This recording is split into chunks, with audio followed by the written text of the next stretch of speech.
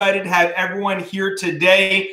Very important people on this call. Garrett Paxinger here. We have Justine Lee and also Carol Reinero.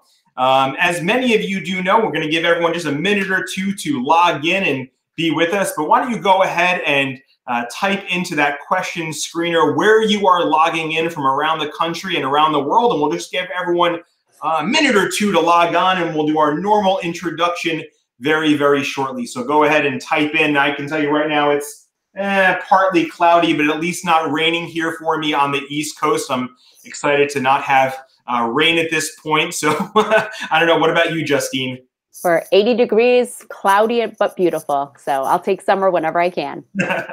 And Dr. Reinero, what about you? I actually have no idea what the outdoors is like. I've been inside all day. Oh, no. But I think it's supposed to be low 70s today. Drove in at 5 a.m., no windows in the office, and oblivious till you drive home in the dark kind of thing. We Correct. think we all kind of get that for sure. So let's go ahead as everyone's typing in again. We love seeing where you are commenting from around the world. We have Florida, Jersey, Vermont, Minnesota, Arizona, Calgary, Portugal, Delaware. Love it, love it. So let's go ahead and do our normal little introduction as we get through this. Again, really excited to have you all here with us today. We're going to be talking about canine infectious respiratory disease and some clinical conundrums with Dr. Reinero, but a couple of housekeeping points before we get to that. First thing, I definitely wanted to give a huge, big shout out to Merck Animal Health for sponsoring today's race-approved YouTube live session. This is a 30-minute webinar. You'll get 30 minutes, half an hour of race-approved CE credit. So again, thank you to Merck Animal Health. You guys know that when we have the fortune, the benefit of an amazing educational partner like Merck Animal Health, we're excited to offer amazing CE to the veterinary world. So again, thank you to Merck Animal Health. If this is your first VETgirl event, we have really a great opportunity to learn in a multimedia approach. We have YouTube live events. We have our more traditional webinars, real life rounds, podcasts, videos. We have our forum, our certificate program. We actually just launched 2 new certificate programs. We had basic and advanced emergency medicine, practice management, and nutrition.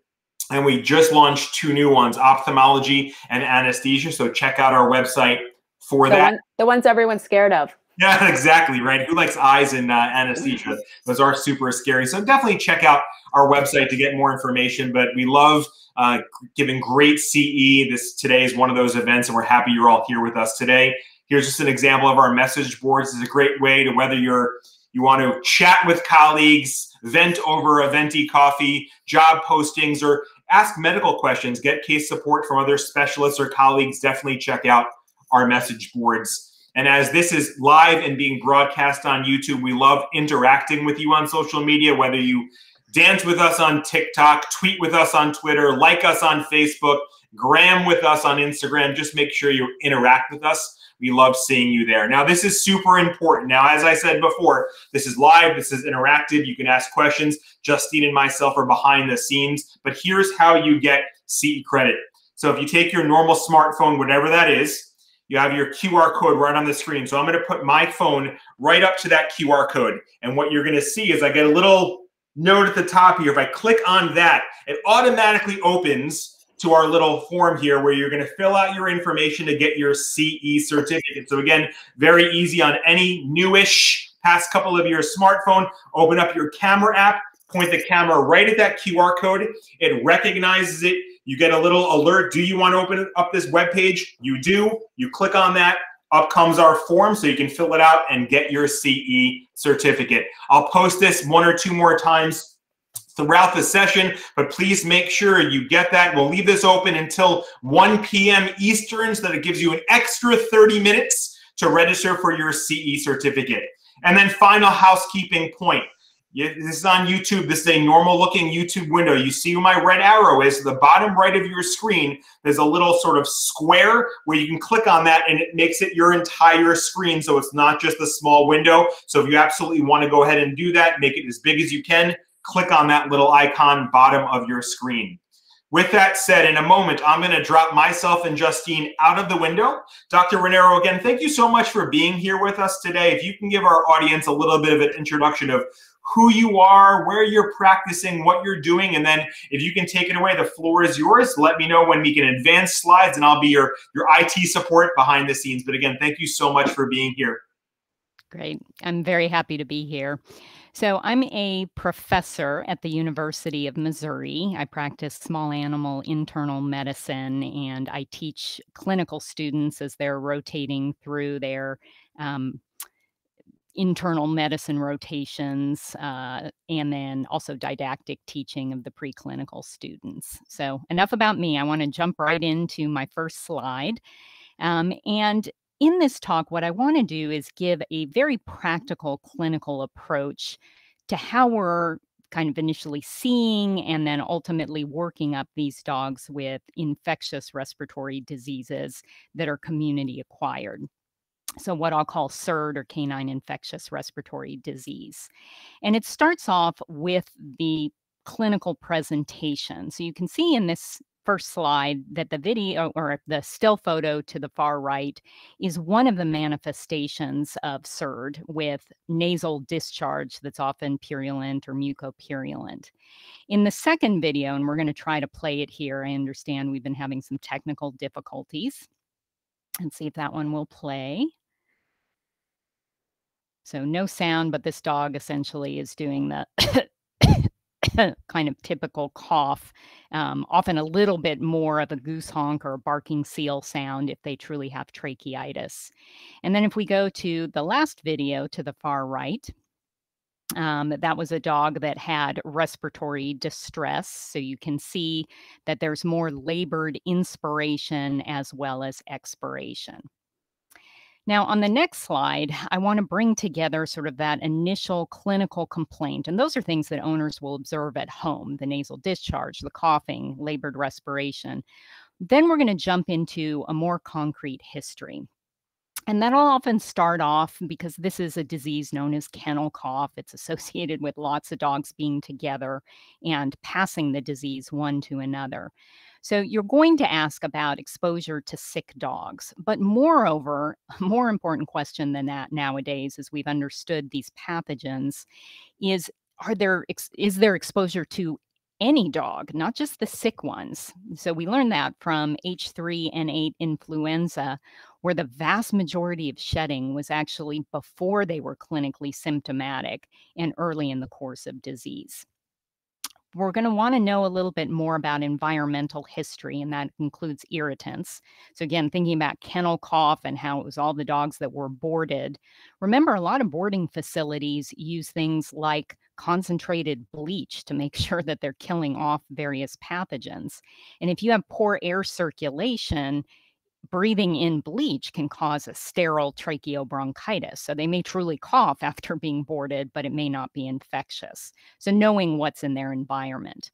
Knowing if they have a genetic risk. Brachycephalics, for example, already have pre-existing respiratory problems, and they may be more predisposed to a severe form of disease.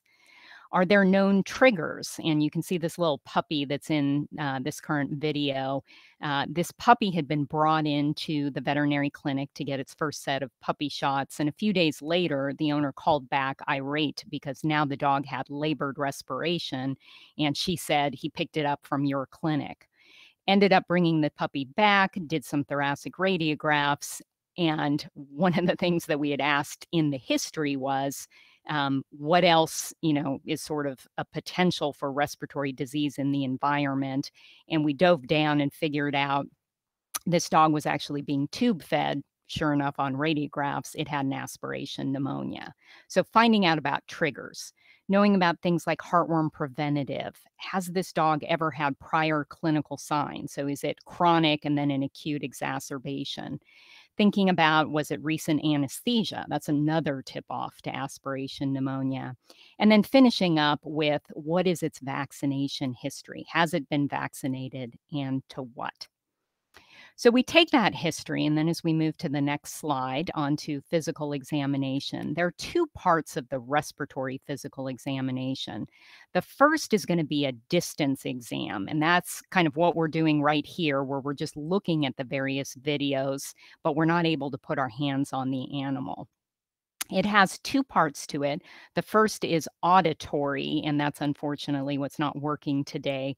In the first and second videos, you can see that this is a dog that clearly has respiratory distress. It's predominantly on inspiration. The noise that you're not hearing is stridor. I apologize for that.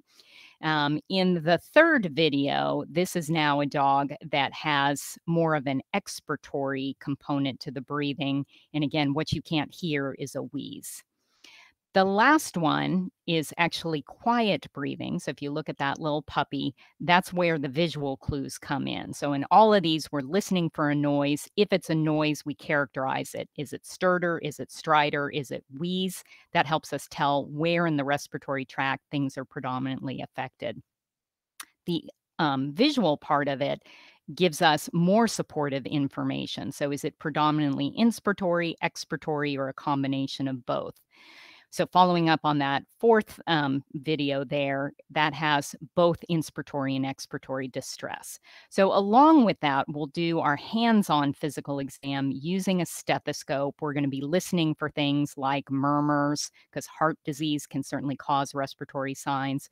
We're going to be paying attention to adventitial or abnormal lung sounds. So if we go to this puppy as a clinical scenario, it was acquired from a breeder. The breeder admitted there had been an outbreak of respiratory disease.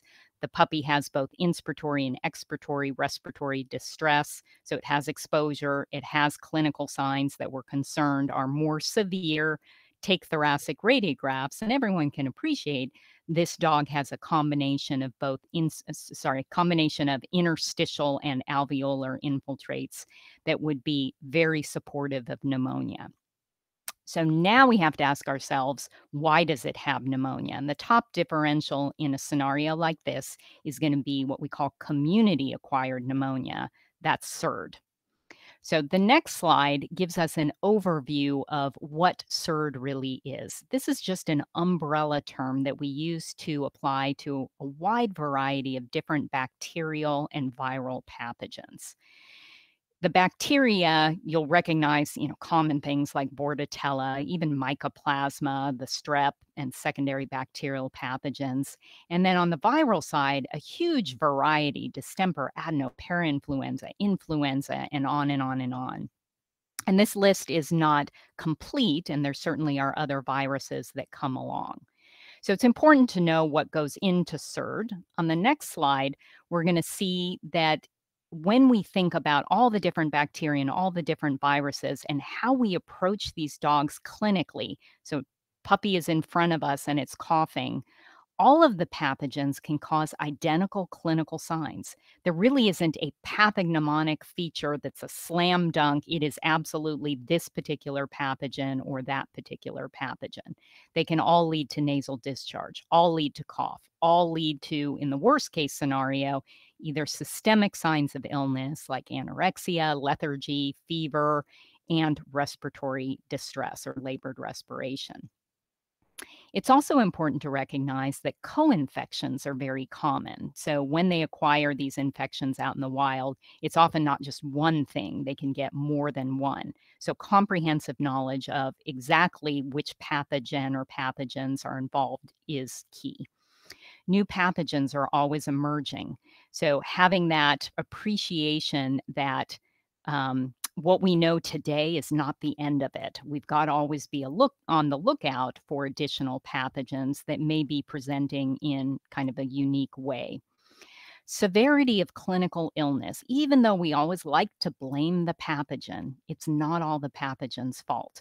So it's not just the virulence of the pathogen. It also depends on other environmental conditions and kind of the burden in the environment, as well as, and this is hugely important, individual host factors.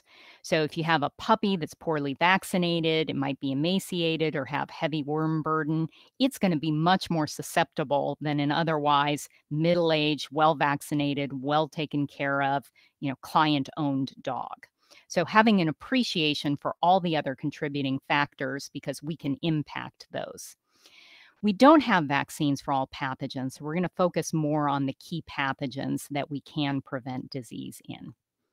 The next slide shows what vaccines we have available, and they're generally broken down into two categories: the core vaccines and then the lifestyle vaccines. The core ones clearly being important because they can cause other more severe clinical signs like distemper or adeno.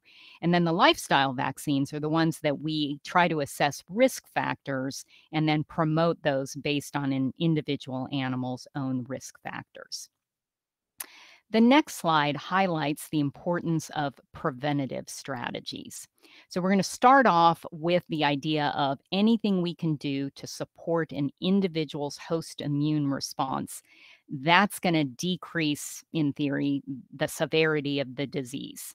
So to support their immune response, obviously vaccination is a tried and true technique, picking those key pathogens that we know are common, capable of causing morbidity, potentially mortality, and that they promote a very robust immune response.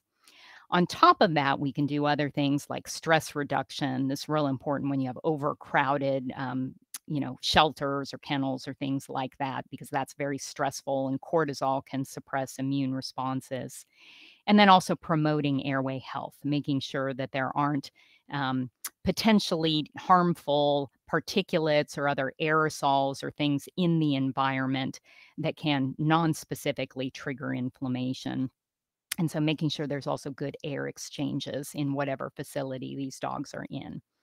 Lowering the dose of the pathogen is important. Vaccination, in addition to protecting an individual, also decreases the amount of shedding that they do. So in theory, they're less infective to other dogs. Paying attention to sanitation and quarantining, and again here, air quality as well. So in the next slide, what I'm going to do is migrate a bit into the diagnostic approach that we take. So we've kind of brought together our history, our physical exam findings. Now we need to know, if we think this is an animal that has CIRD, what is our general diagnostic approach? And in general, I'll say we have three approaches we can take. The first is considering an outbreak scenario. So knowing in an outbreak, diagnostic testing is critical.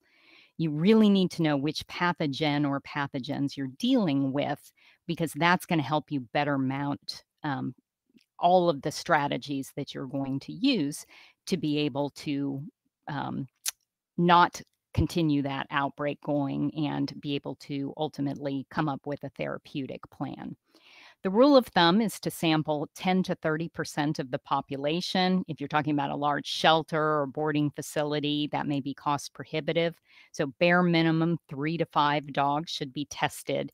And you want both affected dogs as well as dogs that have been exposed but may not be clinically symptomatic yet, because there are some in particular viruses like H3N8 that are most likely to be recognized when an animal has been exposed but not yet fully symptomatic.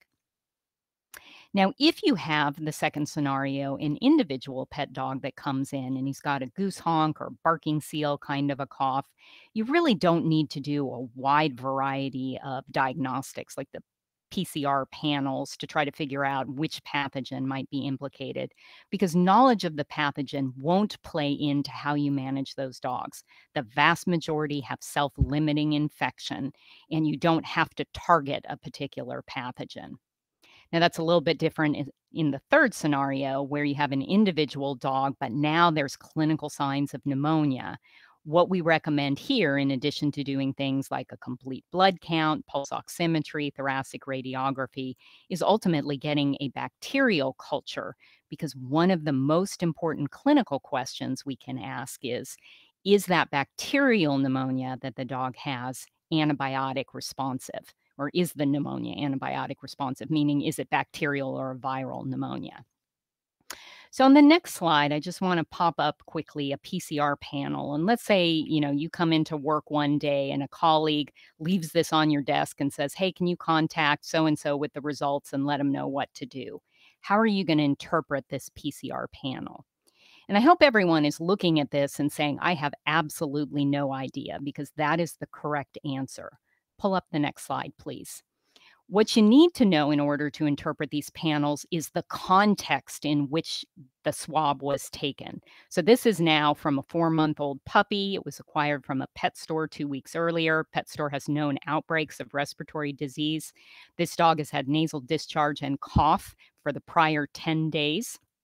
Was vaccinated for distemper using a modified live vaccine 1 month ago, has been vaccinated for Bordetella, or has not been vaccinated for Bordetella, and then a sample was collected from a nasal swab today. So I've highlighted the 3 kind of trickier things in this to help you interpret or focus in on those 3 pathogens. So Bordetella, if you just swab a normal dog, you can find Bordetella in many healthy dogs. It's part of the normal nasal microbiota. But this dog is sick. This isn't healthy. So the fact that Bordetella is positive would lean you towards that as being causative of the dog's clinical signs. Let's go down to distemper. That's as positive. Back to that, yeah, down to distemper. So distemper being positive, normally you would think, oh my God, it's a dog with respiratory signs and it's PCR positive for distemper. That's most likely because this dog received a modified live vaccine 1 month ago. So the vaccine has genetic material present within it, and that gets amplified in this PCR panel. Last thing I want to point out on this slide is H3N8 being negative. This dog has been symptomatic for at least 10 days. The vast majority of shedding with H3N8 occurs prior to that, so certainly within the first 7 days post-infection. So the fact that it's negative, you can't rule it out.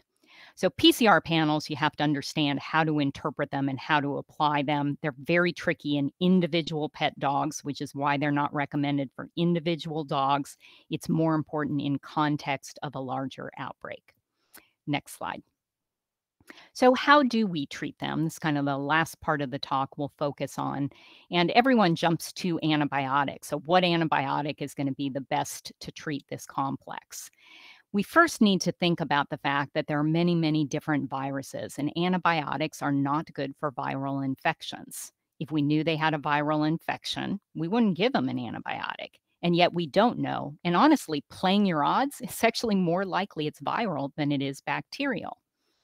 We also have to struggle with the concept of antimicrobial resistance. And this, in large part, is our fault as a veterinary profession, because for decades we've been indiscriminately prescribing antibiotics for all cases of kennel cough. Last thing to think about is getting the bug to the drug. Often when there's an outbreak, people will call up the university and they'll chat with me about kind of what they're doing. And one of the antibiotics that is really commonly used for tracheobronchitis, so that's that goose honk, barking seal kind of cough. I'm not talking about pneumonia, specifically tracheobronchitis, which is the most common manifestation of something like Bordetella and many of the other viruses.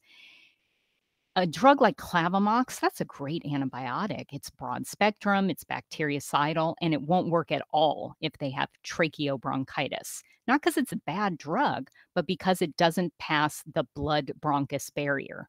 Be aware, there's a blood-bronchus barrier like the blood-brain barrier, blood-eye barrier, blood-prostate barrier, and some antibiotic classes will not pass through that. So administering them, all you're doing is contributing to antimicrobial resistance. Next slide.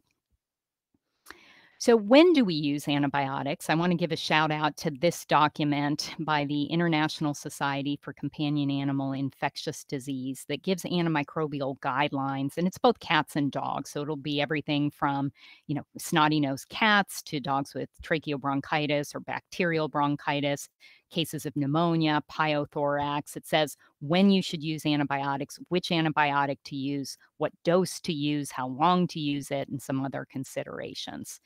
To date, it has the strongest statement regarding antimicrobial use for canine infectious respiratory disease complex, and it says, do not use antibiotics unless the dogs have clinical evidence of pneumonia. So what do we do? Next slide. Let's take each of our individual scenarios. So start with the individual pet dog that comes in, goose honk, barking seal, cough, but otherwise wagging its tail happy, healthy otherwise. You don't give this dog antibiotics. What you're going to do is good client communication. That means telling them this is most likely a self-limiting disease, and it doesn't matter if you give them antibiotics or if they get placebo. They're going to get better on their own. And the things the owners can do, in addition to supportive care and isolating them, would be get rid of that neck leash and switch it out to a collar. Minimize any triggers of paroxysmal fits of coughing. So if the dog gets excited or barks a lot, or it, goes on a walk, and that's really where the cough is triggered during the healing phase, minimize those activities. Airway humidification, that's something owners can do, whether it's bringing the dog into the bathroom as they're taking a steamy shower or using something like a cool mist air humidifier. And if the cough is severe, you can certainly use antitussives, either the over-the-counter non-narcotic, things like dextromethorphan, or if the cough is severe, I will, and it's usually at night, use the narcotic cough suppressants. They're both sedatives to help the dog sleep, and they are also very good at inhibiting that cough. There's no evidence that no evidence that steroids are going to benefit the dogs at this stage of disease. And if you do suspect these dogs have pneumonia, you don't want to do the antitussives either. Next slide.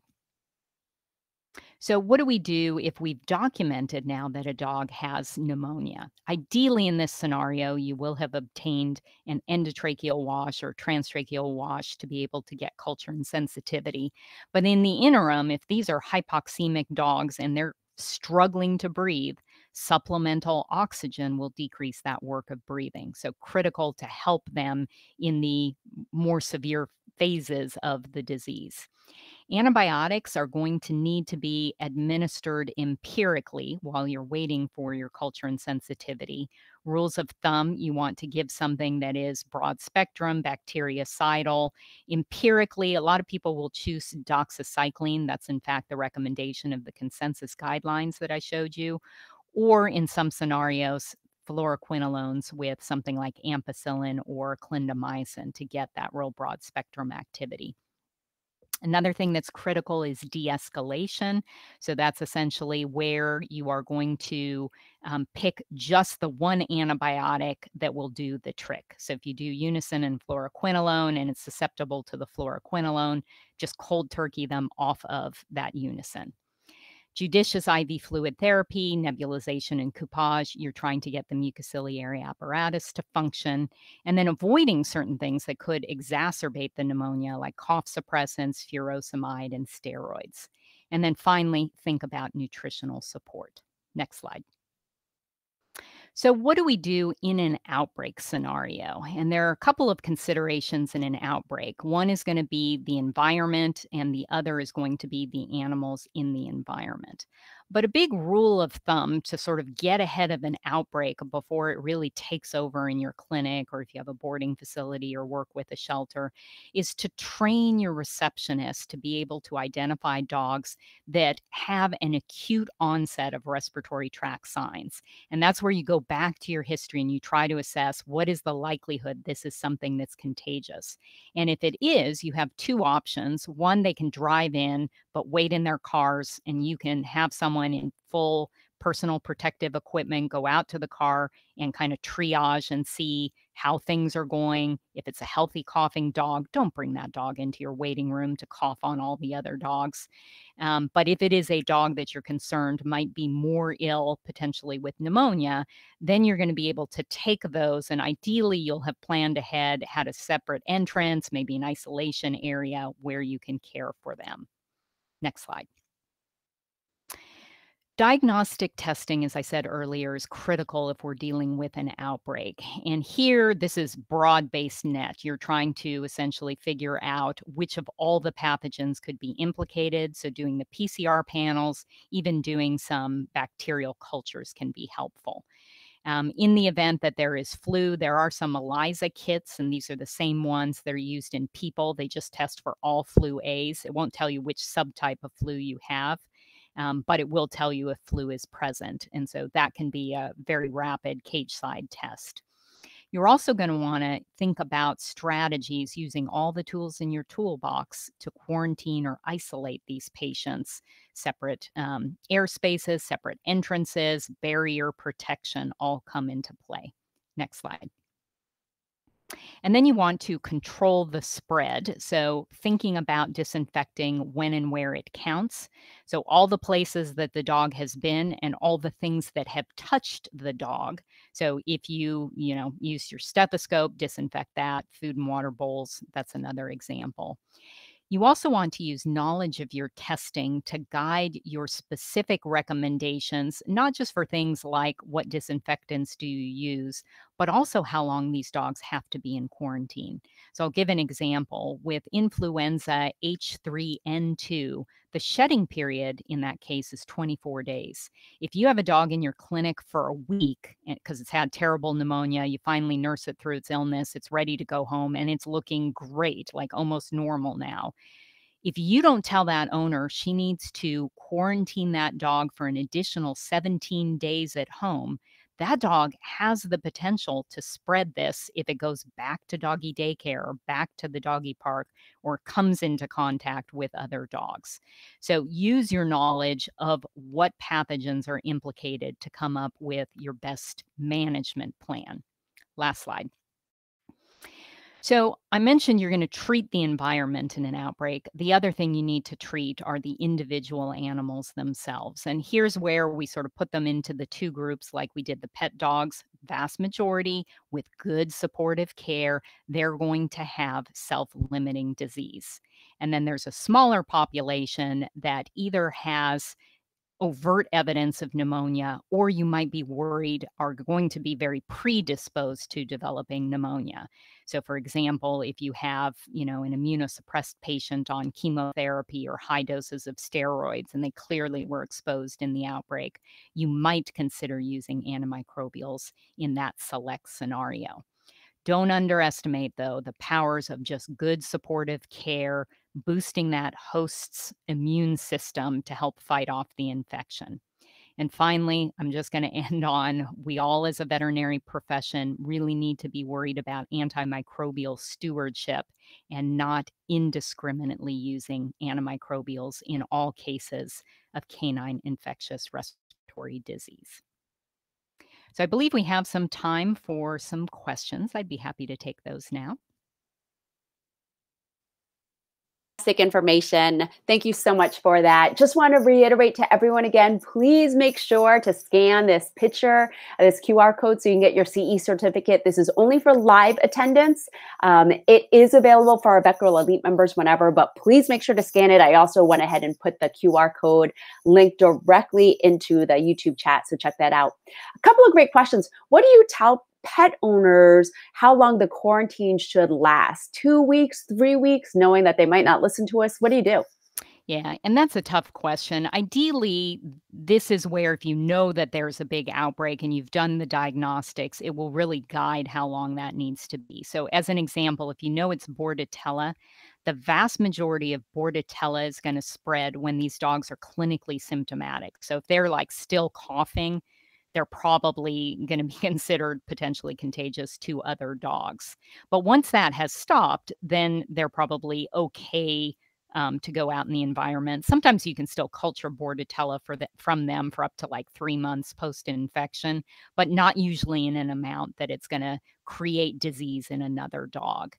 But if you have something like influenza, H3N2 was the example that I gave you, post-infective shedding, that's 24 days. So if you don't know, the best rule of thumb is to use the longest shedding period, that's H3N2, 24 days. So subtract off how many days they've been clinical, and the remainder is what you're going to recommend for their quarantine. All right. Another great question. Can you use mucolytics with NSAIDs? And do you routinely, what scenario do you actually use mucolytics? Yeah, so great question. Nobody has any clue on the veterinary side about which types of mucolytics and how to best use them and if they're even effective at all. N-acetylcysteine is one example that has been sort of thrown out there. You definitely don't want to aerosol that to any cat that you ever have because it will cause bronchospasm. In dogs, it will potentially, we've used it in cases where we've had dogs hooked up to a ventilator and we can do simultaneous pulmonary mechanics, so we can typically see if their airway resistance goes up. When we've given N-acetylcysteine, airway resistance often like dramatically increases acutely because their secretions will liquefy, but then it clogs the airways for a short period of time. So you also have to be careful if you need to suction or somehow get that material out. That's just a little caveat. Now, a lot of the other ones, that are sort of used in people, there really haven't, to my knowledge, been studies showing their efficacy or not on the veterinary side. So the main mucolytic, which a lot of people don't recognize as a mucolytic that I would advocate using, would be sterile saline, nebulizing that to a patient, because that will help thin the secretions, and it doesn't do it in quite such a dramatic fashion as the N-acetylcysteine. And that's something you can use repeatedly. It also helps mucociliary function. You bring up a great point. It does seem like every 10 years, every decade, specialists will fight over what to nebulize. Saline, antibiotics, furosemide. So great information. And I totally agree. Just sterile saline often is what I recommend. Couple other questions. Now, what do you do with a persistent cough in a very asymptomatic patient? Narcotic suppressants are helping with the cough. Does that patient need more of an extensive workup? Like, does it need a bronchoalveolar lavage? Do you do an endotracheal lavage or a BAL routinely in these patients? Yeah, so super important clinical question to ask is, what do you do with these dogs that continue to cough and cough and cough? So my general rule of thumb is, if their clinical signs are truly due to kennel cough, you should see substantial clinical improvement in 7 to 10 days. If they're not substantially better, yeah, they probably do need to come back for a workup. But if it's getting better and the cough is persistent and it sort of just hits a plateau where it's not getting better, especially if it ends up exceeding 8 weeks. So 2 weeks is kind of the magic number that we worry about for development of chronic bronchitis.